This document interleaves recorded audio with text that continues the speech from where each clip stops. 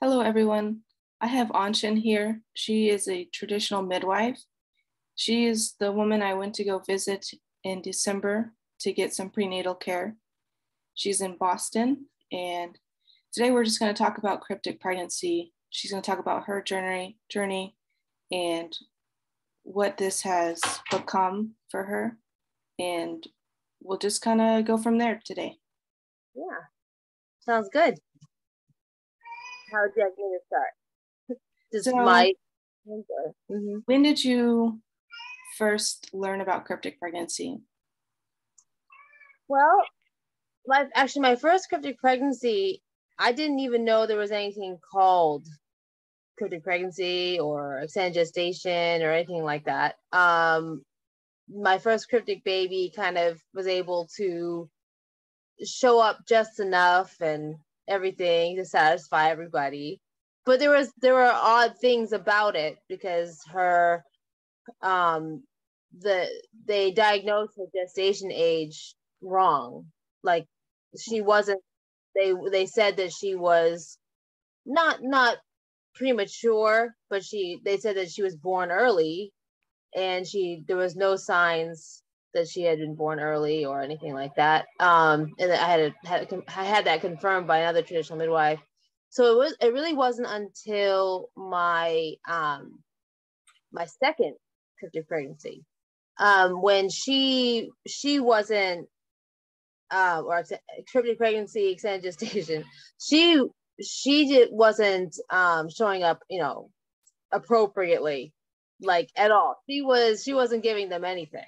And I think it's really important for me to mention that I got pregnant with her extremely soon, like right after I gave birth, pretty much. I mean, just a handful of months after I gave birth to my first one. So first cryptic pregnancy, who is my second child. My second cryptic pregnancy is my third child. And it really wasn't until, I scoured the internet. Okay. The reason why I know people are getting things from my material is because they basically quote me, but they don't give me the credit. But they quote me, and on like main, like Healthline, I think I saw a quote from me, but they didn't quote me. They didn't give me the credit. But because I scoured the internet. I mean, most of us who go through this understand that. Like we are Google searching everything we can possibly think of. We're scouring the internet, as I've said. And I did for the entirety of my second cryptic pregnancy, which is my third baby. And I didn't, I think there's a reason for everything. And I didn't even find the term cryptic pregnancy or extended gestation until I was a month out from giving birth to my second cryptic baby. So that was in 2000, I guess that would be 2015. Mm-hmm. Is when I met the online community. Yeah. Okay. Mm-hmm. And at that point, were you considering being a traditional midwife, or what brought you to that? Yeah, so that point in time, let's see, I was more or less, practicing as a doula. I was like a birth worker, a mother who was inspired by natural birth and my own natural births. At that point, I when I discovered the online cryptic pregnancy community, I had two natural births at that point, and one of them was unassisted. And then my third baby, the second cryptic pregnancy, would also be unassisted. And I was inspired by birth power, birth empowerment. And so I had, since my first child had been born in 2012, been doing birth work, reaching out, talking to women, testifying about my experience. And then And then by the time, by the end of my second cryptic pregnancy, I had been conversing with probably dozens of women and helping them through their, through their birth experiences and even postpartum and health needs. And so I was more or less like a doula, I was, people were coming to me for my expertise. I had started years before that, helping people with their alternative health needs. So this was kind of just an expansion of that, an extension of that as I became a mother and inspired by my experiences. And yeah, so. Okay, thank you for sharing that. Yeah. So along this journey, I've come to study the state laws and different regulations they have set up for having a baby at home, for having a baby with a doula or a traditional midwife, or a medical midwife, or the different areas that there are set laws for. Now, something's different about Massachusetts. Could you talk a little bit more about that? Yeah, so Massachusetts, we're given the term Taxachusetts because it's true. And there's a lot of red tape, but it's so about a lot of things, and they like to take your money with a lot of things. But the thing about, and there's a lot of, I'm sure there are a lot of people on here that would understand when I say that the heavily liberal, state might produce a lot of things that are aggravating or frustrating. But on the other hand, there is this paradox that this heavily liberal state that actually was one of the, for those who don't know, one of the founding colonies, and it was part of the northern, more, I guess, liberal minded, abolitionists, all that, the abolitionist history and revolutionary history before that.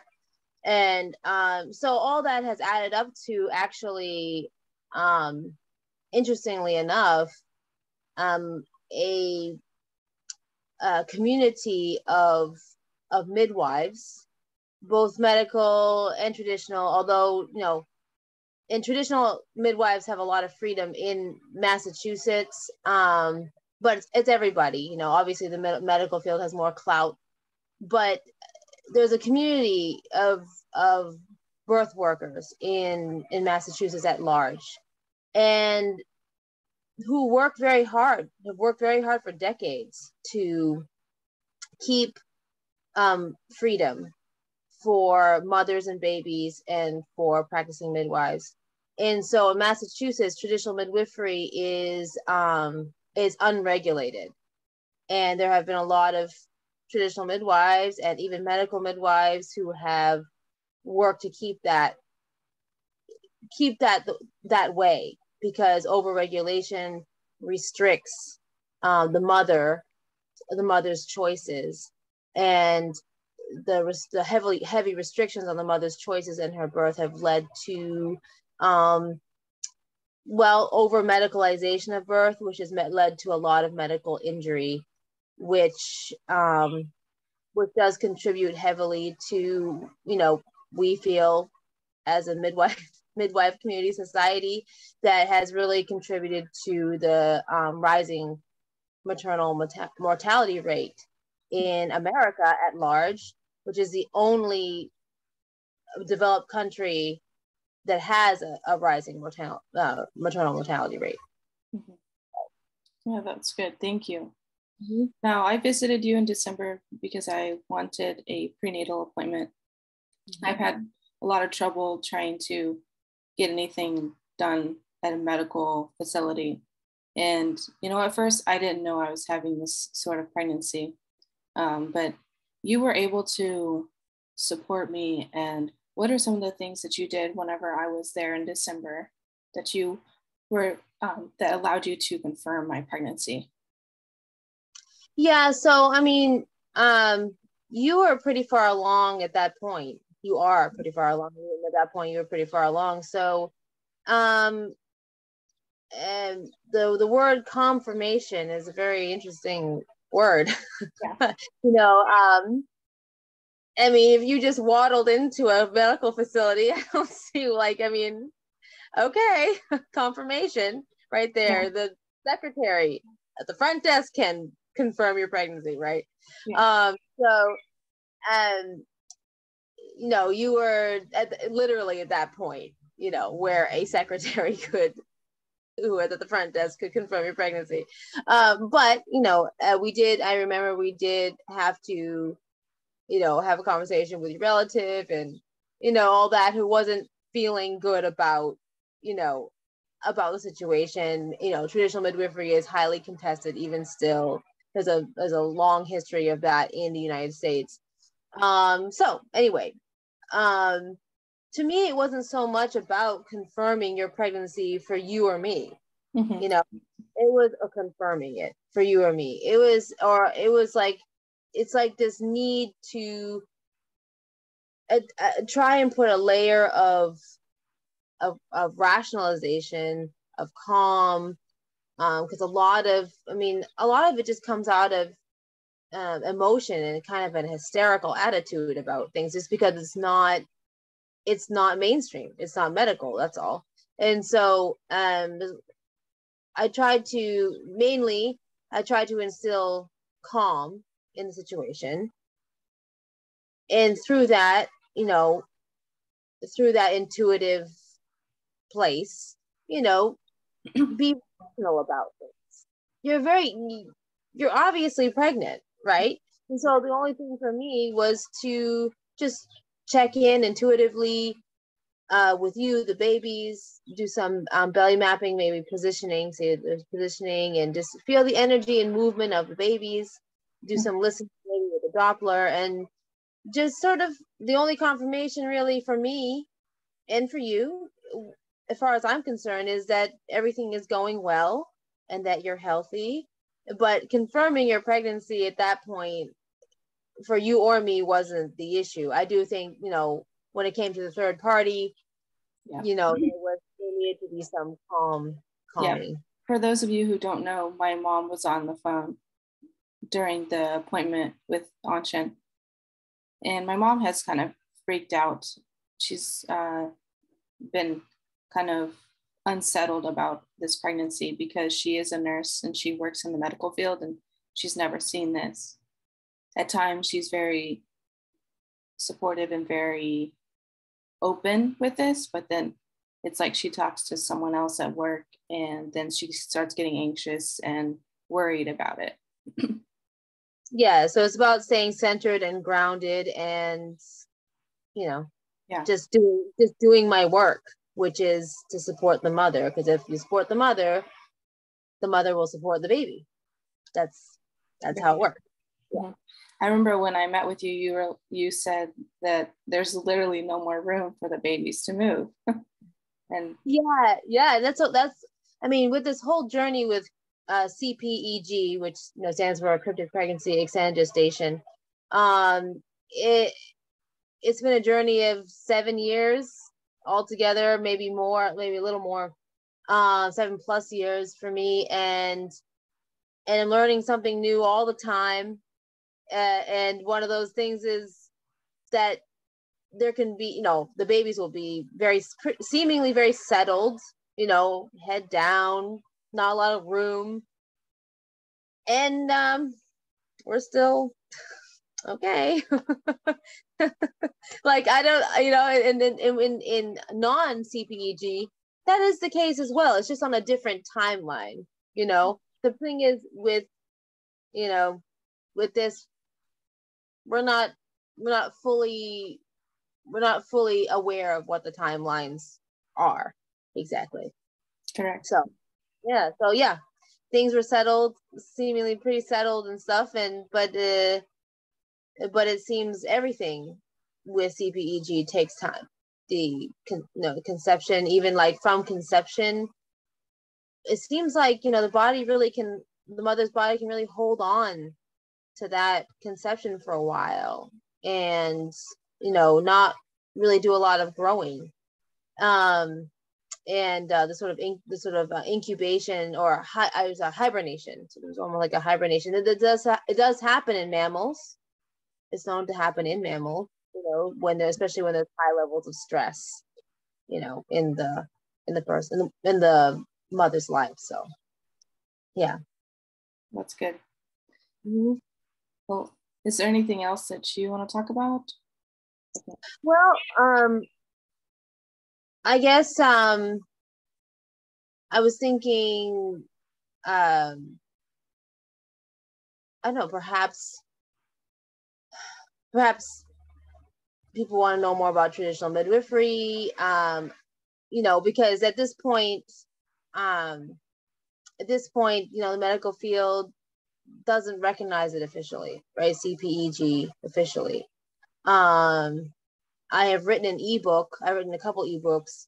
One of them is an herbal guide for a CPEG, and then one of them, the other one is my collective, what do they call it? Anecdotal, experience, anecdotal data, observational data on the patterns with cryptic pregnancy and what I've seen.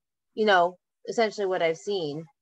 I think it's good to address, since this is all online, it's good to address the fact that when people first do a Google search, like now, you might find things that kind of legitimize CPEG. That's a big turning point. That's only the last handful of years, maybe, and maybe a couple of years. But people, I think, get very turned off because when I first met the online community, it was very chaotic. There was a lot of sort of very ungrounded thought, narratives, and oh, you could be pregnant forever, sort of too ungrounded, not, and people were talking about it as if there was backing to what they said, when perhaps their own experience backs up what they said, but they would speak about it in a generalist term, oh, I've been pregnant for 8 years or whatever.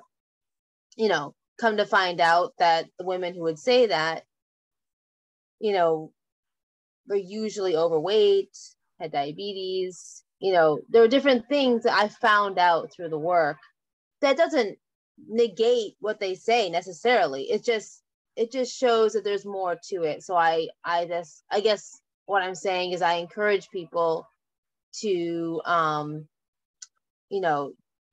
to keep searching and to not get turned off too quickly. There are legitimate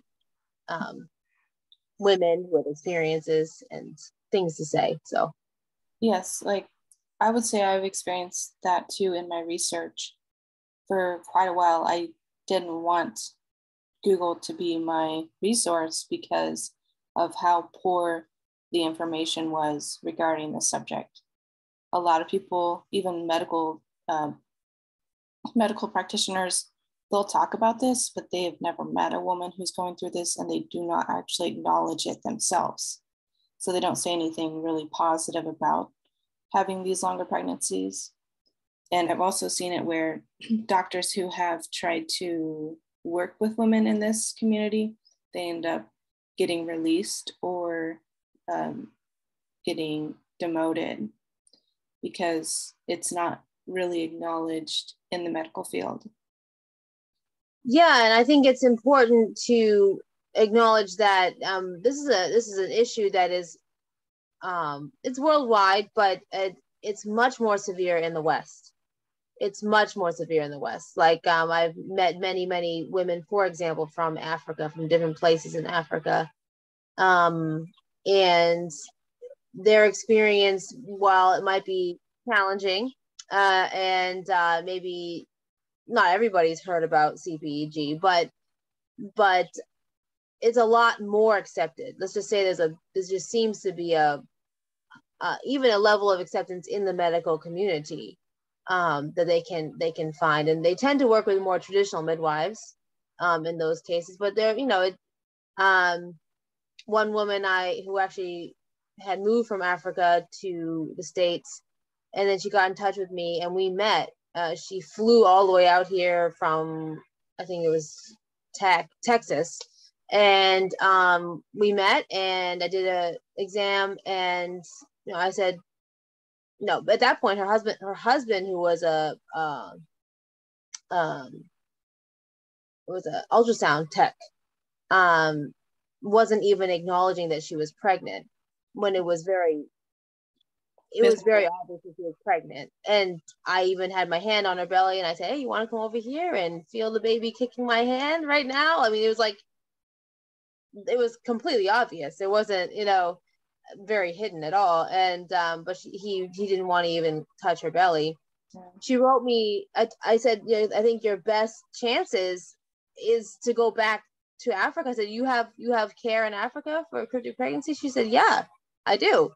I said, then go back to Africa if you can, because I'm it. She's like, you're it? I said, yeah, I'm it. Just me. And I can't, I can't, do anything medical. I'm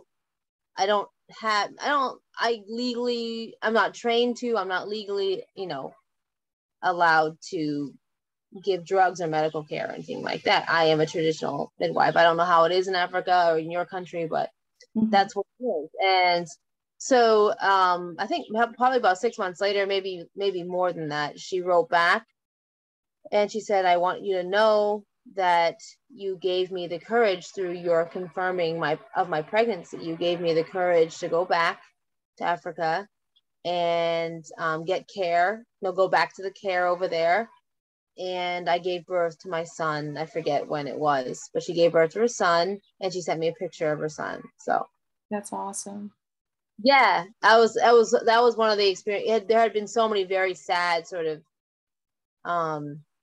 experiences of women becoming derailed, have not able to stay grounded, struggling with even like severe depression and stuff like that. And there's a lot of miscarriages, and at least in the cryptic pregnancies in the West, there's a lot of miscarrying. I think that's heavily due to the not being supported. Yeah, and then also when I've seen a lot of women go from doctor to doctor, and they want answers, and they're not really seeing the spiritual side of it. And once they do that, then it's a scary ride for them. Yeah, it is. And it was a lot of dark years. Probably the first good like 4 or 5 years was pretty dark. The women who reached out to me were maybe unstable or just struggling a lot.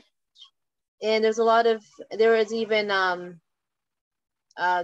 2 suicides in my first couple of years.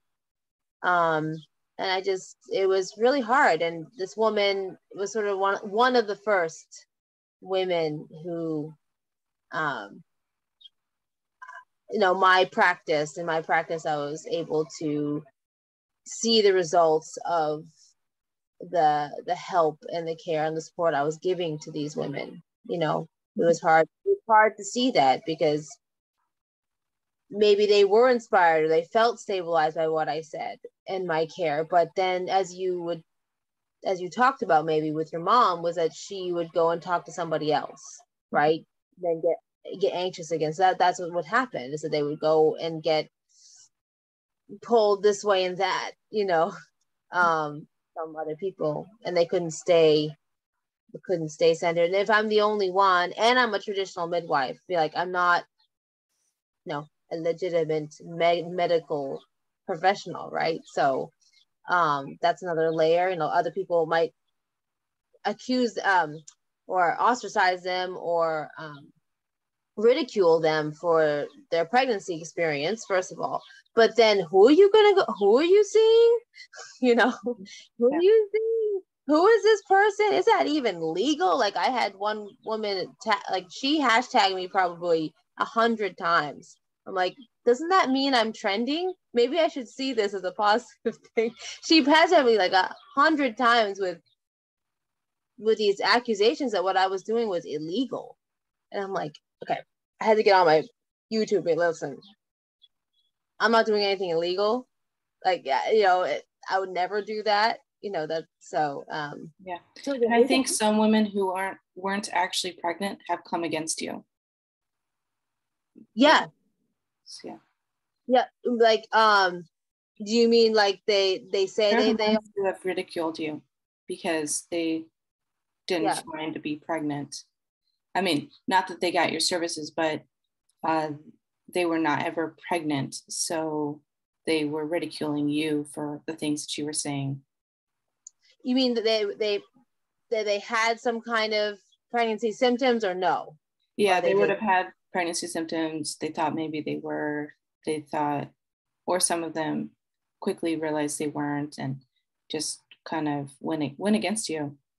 Yeah, that was intense. It was really intense. Like for a little while there, and really, then I just in the last like few years, I've met you. I've met other women who are going this journey and embracing I would say the core spiritual aspect of this journey. And even like, you know, I've had a woman researcher with a lot of experience in research joined Intuitive Health, and Cherie Meredith. You know, I can say she's completely publicized on my website and everything, and she is starting to look into actually putting together, you know, legitimate research on that side of things, you know, for CPED. These things take time, but we're starting. I mean, that wasn't even a possibility, you know, even just a few years ago. And so I think we're starting to see it. We're starting to see some breakthrough, here. So yeah, so I thought that was important to just talk about the online community, the online presence. Yes. I'm gonna put Anshin's website down below for anyone who wants to reach out or see what she has on her site regarding CP, extended gestation.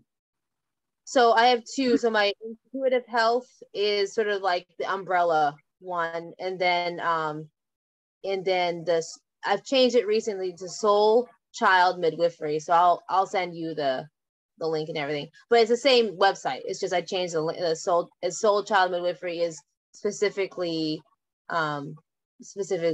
focused on CPEG. So okay, perfect. All right. Well, thank you everyone for listening. We'll go ahead and go from here.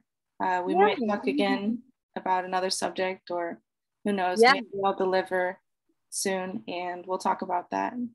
Yeah, absolutely. All right. Thank you so much, Samantha. I appreciate it. Gotcha. Bye. Bye.